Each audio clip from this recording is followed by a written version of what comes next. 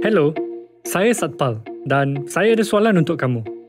Apakah identiti saya? Adakah saya seorang berbangsa India, seorang wartawan, penggemar filem ataupun fanboy produk Apple? Jawapan sejujurnya adalah semua di atas. Identiti seseorang itu kompleks dan berlapis. Sebagai contoh, identiti bangsa India saya berlapis juga dengan asal-usul nenek moyang saya dari Punjab. Tapi pada masa yang sama, saya juga seorang anak Malaysia yang gemar menjamu teh tarik. Identiti yang berlapis ini yang membentuk kita dan memainkan peranan penting dalam cara kita berinteraksi dengan orang lain. Tapi sekiranya mana-mana ciri identiti ini terancam, maka tercetuslah isu-isu seperti ini. Ini digelar oleh pakar psikologi sebagai teori identiti sosial, di mana seseorang menentukan siapa diri mereka berdasarkan kumpulan-kumpulan di mana mereka merasa diterima. Tapi, bagaimanakah teori ini berfungsi? Dan adakah konflik selalu akan tercetus antara kumpulan-kumpulan yang berbeza?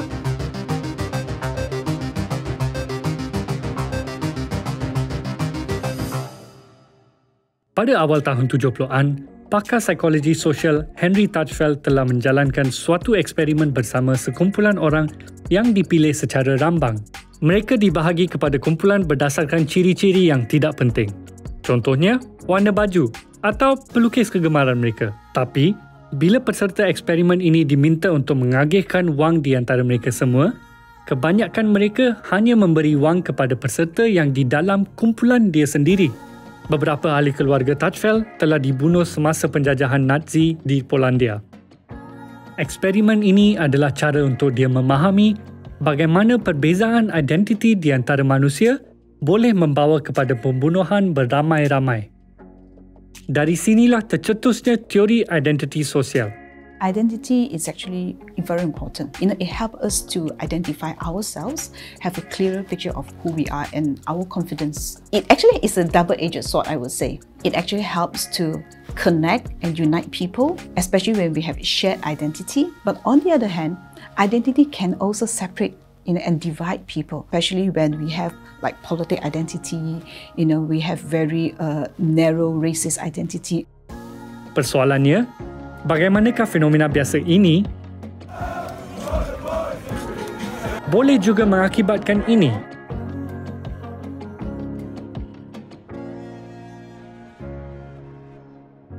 Well, the different identity will come out in different contexts. Like for instance, when I'm at work now, my role is a lecturer. But once I leave this office, when I return home, then my identity, the stronger identity that prevail would be identity of a mother or of a wife. The other thing is when our situation or our identity is being challenged. For example, we talk about, you love football, I love football as well. So that is something that connects us. But when you start to talk about, your favorite group that is Liverpool and my favorite group is Manchester United, and that's where you challenged that, no, Manchester is terrible, it's bad, Liverpool is better. So when my belief and my values is being challenged, and that's where again, my identity of being a Manchester United fan will be well forth. Sebuah eksperimen pada 2016 telah mengkaji reaksi otak manusia apabila diberikan maklumat yang bercanggah dengan pendapat politik mereka. Didapati, bahagian amigdala mereka diaktifkan. Dan bahagian itulah yang memainkan peranan penting apabila seseorang berada dalam situasi kecemasan atau berbahaya. Ini menunjukkan mana-mana ancaman terhadap identiti kita boleh merasa seperti ancaman yang serius dan nyata. It is an imaginary threat. For example, they might feel that they are threatened by the influx of immigrant workers. But when we go through the numbers, it might not be the case. But more often than not, you have to acknowledge that fear is something that is a very powerful political tool. And this is when politics come into the picture. Political groups would use these similar characteristics as by the group to mobilize the groups to give support to people who have similar characteristics to allow them to be in power. Dari situlah lahirnya konsep politik identiti, di mana parti dan pakatan politik dibentuk berdasarkan identiti bangsa, agama, latar belakang sosial dan sebagainya. Pencerobohan Rusia ke atas Ukraine baru-baru ini adalah satu contoh politik identiti. Vladimir Putin melancarkan peperangan itu di atas dakwaan bahawa rakyat Ukraine sepatutnya digolongkan dengan bangsa Rusia. When we look at identity politics, it's not necessarily all negative, in the sense that there are marginalized groups, especially colored people, for example, in the US, that basically are able to mobilize themselves by using identity politics, right, in order to get their voices heard.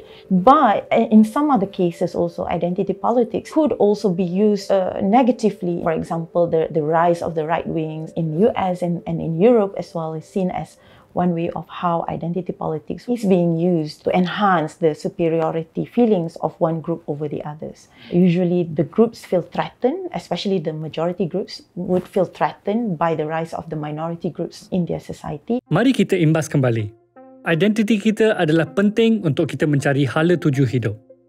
Tapi apabila identiti kita diancam, kita menjadi defensif dan ingin melindungi kumpulan sendiri.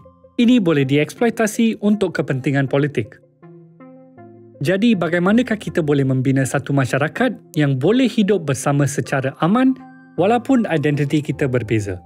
Sebagai permulaan, kita boleh meluaskan definisi kami mengenai kumpulan sendiri. We need to be able to realize that every human being have multiple identity. We are different. But there are also other identities that we share. That is what we call the common identity. And that is why education is so important, to transform all these stereotypes, this dogmatic worldview, this narrowly defined identity. Because by having education, quality education, no matter how poor you are, you get yourself exposed and you get to see things differently. When they don't have opportunity for education, their worldview, whatever they consume, is very confined to whatever they hear from their community, from their parents. So if they live in a community filled with stereotypes, then their sense of identity will become more narrow, will become more dogmatic, will become more rigid. Satu lagi yang kita boleh buat adalah jangan fikir politik itu adalah zero-sum game. Maksudnya, jika sesuatu kumpulan itu mendapat hak yang lebih, tidak bermaksud hak itu diambil dari kumpulan lain. Dunia ini cukup besar bagi semua untuk hidup secara sama rata.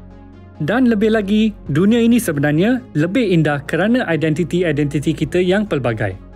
I gave the example of nasi lemak, the Malay makcik who sell it by the roadside. Where did she get the chicken? Where did she get the rice from? It goes all the way back to who actually planted those paddy.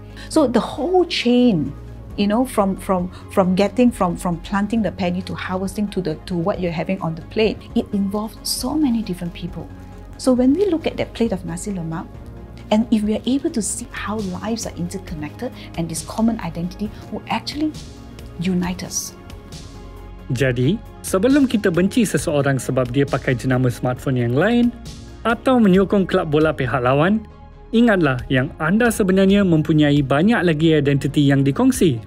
Seperti ibu, bapa, adik-beradik, rakyat Malaysia dan identiti dikongsi yang paling penting sekali, manusia.